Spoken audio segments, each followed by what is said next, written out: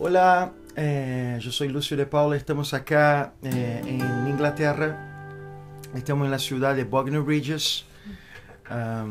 Tuvimos un tiempo hermoso acá de administración allá en Londres, en Bishop Stortford. Ahora estamos acá disfrutando de tiempos hermosos con nuestros hermanos de esta ciudad. Y tuvimos un tiempo hermoso de una cena y que terminamos adorando a Dios y profetizando en un ambiente de casa. Y bueno, en la mañana estaba en esta casa acá y vi este lugar de donde está este hogar, esta hoguera, ¿no? Y bueno, sentí que estaríamos alrededor de este fuego, porque acá hace mucho frío. Y bueno, y yo pensé, bueno, vamos a estar después de la cena ya adorando, pero yo no hablé a nadie y no quiso manipular a nada, en nada y manipular a nadie en esto. Entonces terminamos la cena y empezamos a profetizar y tuvimos un tiempo de adoración allá en la sala que ustedes no pueden ver ahora. Y el Espíritu Santo fue como atrayendo a la gente, poco a poco la gente se juntó acá alrededor del fuego y empezamos a adorar a Dios. Y esto es una gran figura de lo que Dios está por hacer en este tiempo, no solamente en Reino Unido, en Europa, en el continente de Europa, pero es un tiempo de una revolución del amor de Dios en este lugar, pero también en las naciones. A donde tú estés, tú puedes ser inspirado por Dios a hacer el mismo, a adorar a Dios desde un ambiente de hogar, donde tú puedes encender el fuego de la presencia de Dios junto con tu familia. Acá estaba mi hijo jugando con sus juguetes. Nosotros no queremos más apartar generaciones de la presencia de Dios. Muchas veces estuvimos llevando a nuestros hijos e hijas a la iglesia, pero nos llevamos ellos a un encuentro con la presencia de Dios. Así que me gustaría también de pedir a mis hermanos que estuvieron acá que puedan compartir un poco de la experiencia que tuvieron en adoración, en un ambiente de intimidad, porque yo creo que Dios está encendiendo el fuego de la pasión por el primer amor y la práctica de las primeras obras en la iglesia del Reino Unido y de Europa. So I was sharing with my friends from all over the world, and now we're gonna inspire a generation to fall in love with Jesus. And when you fall in love with Jesus, this is something really dangerous, isn't it? That could change your life forever. That could change your life forever. And I want to share to people what we've been experiencing tonight. So if you could just share a little bit of what God spoke to you or ministered to your heart, and that you would like to share and inspire this generation. Just give me a little bit of room so I can translate. Okay. I think tonight it was like... Yo pienso que en esta noche it was just giving the Holy Spirit space and time to just speak directly to our heart. Sí, tiene que ver con dar espacio al Espíritu Santo que pueda hablar directamente a nuestro corazón. It's so easy in the business of life to not give him time, to just stop. Es muy fácil como en el día, en el trabajo, no tener tiempo para escuchar a Dios. And he's always talking. y él está siempre hablando a nosotros. But yeah, how often do we stop and listen? Yeah, that's just... y hay veces que tenemos que parar para escuchar. Yeah.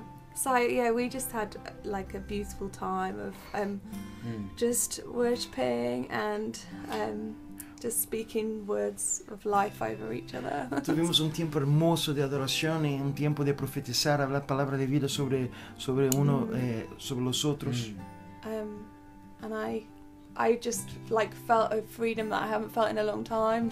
Yeah. Y yo sentí una libertad que yo no sentía hace mucho. Yeah. Yeah, because I think I've just been really busy, but it's something about connecting with people that you... Y yo siento que yo estaba muy apurada y bueno, conectar con personas como ustedes. With people that love Jesus too, and when you see that in them, it personas brings que aman out a in you Jesús, again. de personas que traen el nuevo de Dios nuevamente. Yeah. Wow, thank you. How about you? Oh goodness.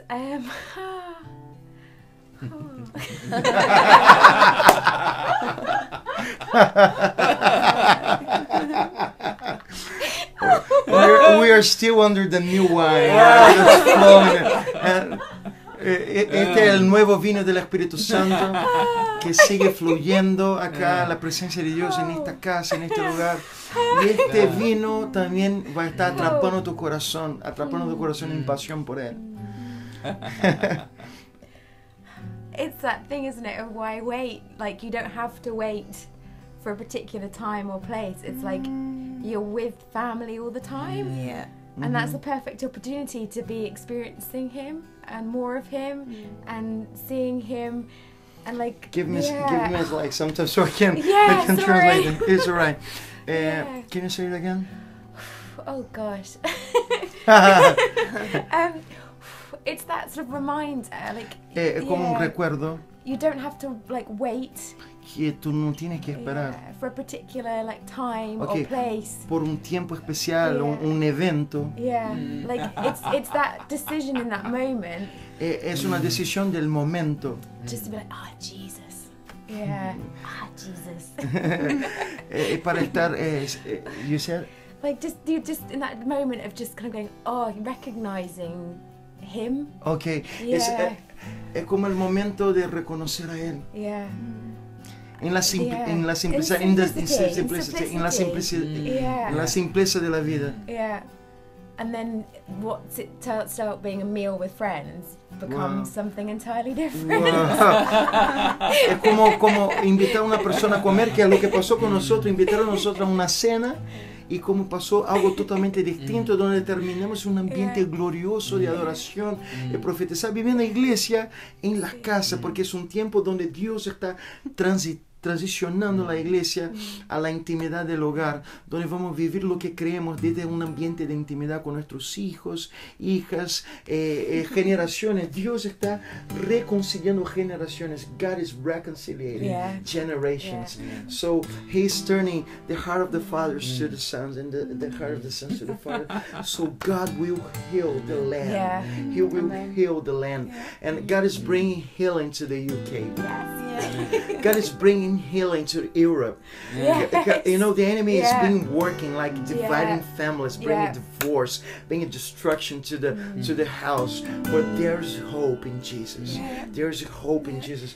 And I see that you are a man of wisdom. You are a man that loves Jesus. And I see that God is connecting you to the new generation to bring healing to the land. You know, and this is powerful when you have like two generations reconciling in Christ, so we can all worship together as a family. And there's so much healing that comes from an environment like this. Amen.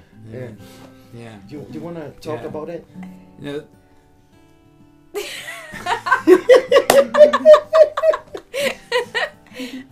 I've always said that my ceiling is their floor. Wow. Yo siempre digo que mi techo es como el piso para ella. For me to see a whole new generation falling in love with Jesus, Para they'll mí, go further than I've ever been. And that's fine. Okay. Para mí ver una generación es como ver esta generación que es una generación que va más lejos de que yo. Family is all about love and belonging. La familia tiene todo que ver como, con amar y pertenecer. As children, we should find love and belonging in our family. Como hijos necesitamos encontrar amar y pertenecer a la familia. And then as we grow, we should find love and belonging as adults and then begin our own family. Cuando crecemos necesitamos encontrar amor y pertenecer en la familia que estamos construyendo. Sadly, many children don't find love and belonging in their family, and many adults don't find the love and belonging that they're expecting to find, and so they look elsewhere. Okay, so tristemente hay muchos hijos que crecen y no encuentran amor y el sentido de pertenecer en las familias, y se vuelven como perdidos. But God is reconciling families. He's all about family. Pero Dios está reconciliando familias porque es todo sobre familia. It's in Him that you find absolute love and total belonging. Y es en Él que nosotros encontramos pleno amor y pertenecer. That's what falling in love is, finding that you are totally loved and you've always belonged. Y esto es lo que es amar y pertenecer, que encontrar en Él es totalmente esto. Yeah. Amen. Amen. Amen. So I'm excited about that God is all about family. He's bringing us back to what family, His family is all about. Y yo tengo mucha expectativa en lo que Dios está haciendo, que es traer el sentido de familias y amar y pertenecer. Amén, amén. Queremos profetizar que somos una generación que amamos a Dios con todo nuestro corazón, toda nuestra pasión, y vamos a hacerlo desde el ambiente de nuestras casas y hogares, y vamos a impactar una generación porque todo nuestro amor, toda nuestra pasión por Dios se va a volver compasión por la gente, y vamos a manifestar justicia de los cielos en las calles de nuestra ciudad, provocando una revolución de amor desde nuestros hogares para las naciones. Un beso, un abrazo a todos ustedes. Say goodbye to Okay. everyone. Ciao. Bye bye.